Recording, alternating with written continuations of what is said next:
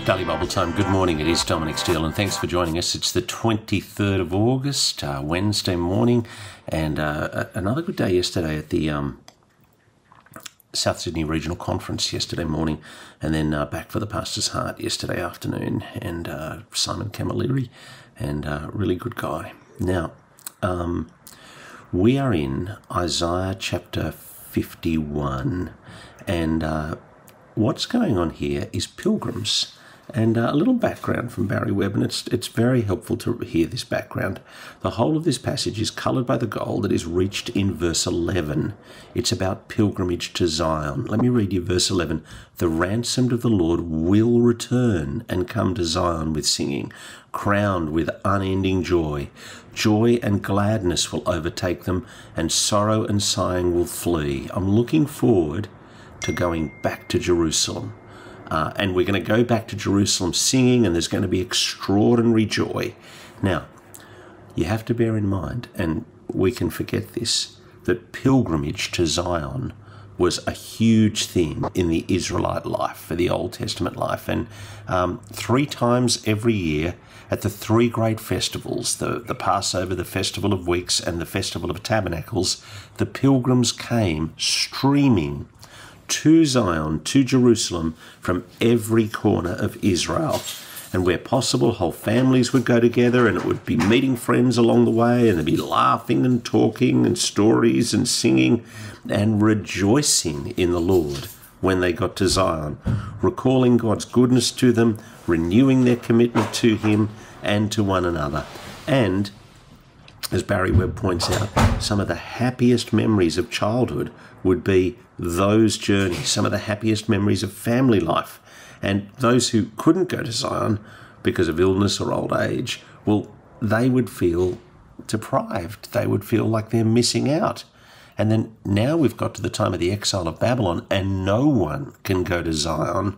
Well, what a sense of deprivation. How terrible that sense of deprivation. And a generation is growing up with no personal memory of the journey to Zion at all, and yet we're looking forward to it. Now, here's the thing. Many have given up, but some are holding on to the idea that there will be a day that I will go to Zion again, or that my children will go to Zion again. Now here it is. Listen to me, chapter 51, verse 1. You who pursue righteousness, you who are looking forward to Zion, you who seek the Lord, look to the rock from which you were cut. Look to the quarry from which you were dug. Look to Abraham, your father, to Sarah, who gave birth to you. When I called him, he was only one. I blessed him and made him many. For the Lord will comfort Zion.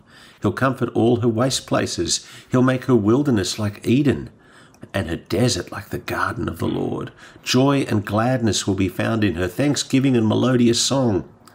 Pay attention to me, my people. Listen to me, my nation. Instruction will come for me.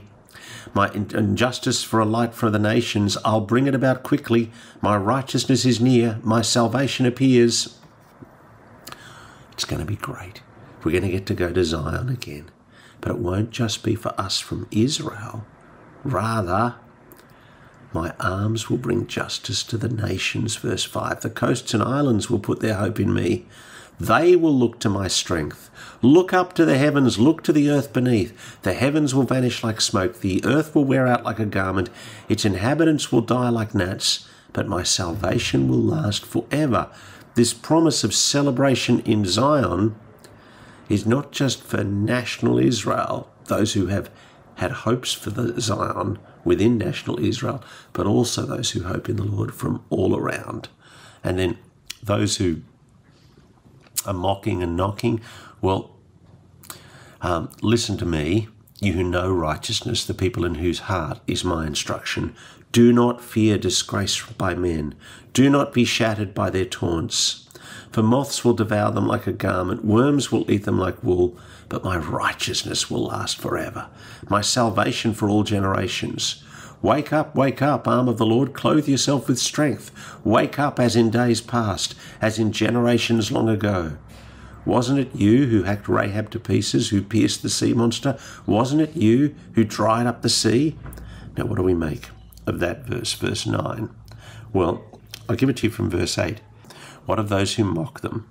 They seem so sophisticated and superior now, but one day they will be no more glorious than cankered garments. Verse 8. What's that line? Cankered garments. Moths will devour them like a garment. Worms will eat them like wool. We've heard this before, of course. In 50 verse 9, says Webb, the enemies of the servant were described in exactly the same way, and how appropriate the repetition is here. For the faithful people of the Lord will follow in the footsteps of the servants of the Lord. They will share in his sufferings and share in his vindication. Heavenly Father, we thank you for this time in exile when there is a promise of renewing the pilgrimage to all your faithful people.